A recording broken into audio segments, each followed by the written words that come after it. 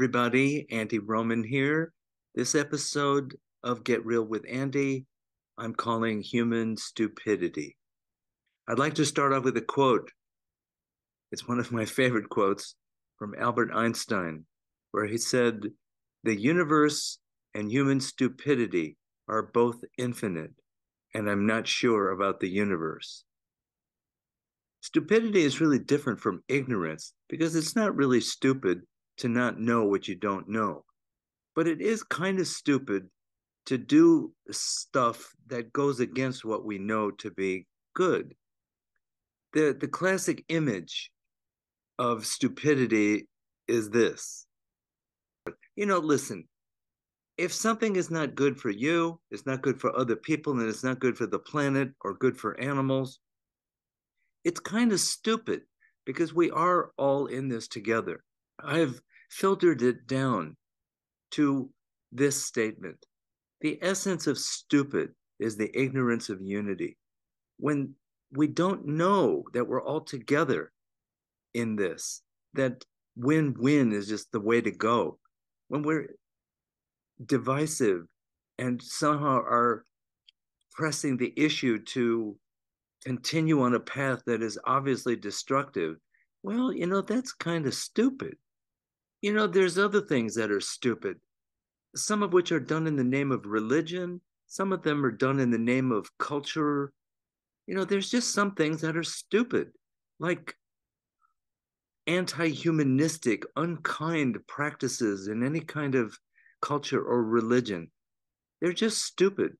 Genital mutilation, which is based on who, Lord knows what. Whatever the rationale for it is, it's just stupid. Religious rituals that have no purpose, that are clearly antiquated, that it's people following rules for the sake of following rules. That's kind of stupid. Rules are tools, except for fools. When I do something that I know is not good for me, that's stupid. It's not just lazy. It's not just self-distracting. It's actually stupid. If I don't look at the big picture of things and, take the consequences of my actions into account, at a certain point, that's just stupid. Our money system, a few episodes ago, I did a whole one on money, and I was fascinated with the fact that money is based on trust, and trust isn't stupid.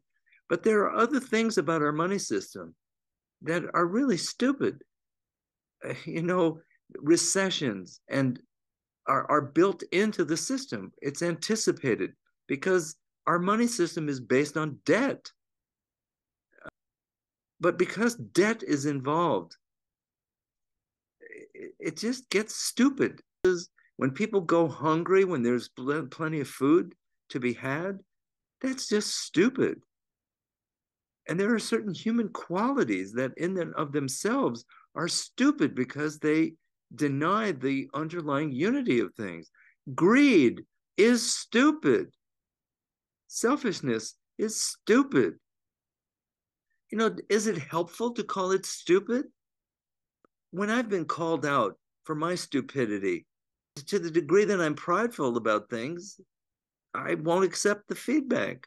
But to the degree that I want to be reminded of the unity of things and how I might be playing a role in doing something against the planet or myself or other people, I do want to be called out. So maybe stupid is a little harsh.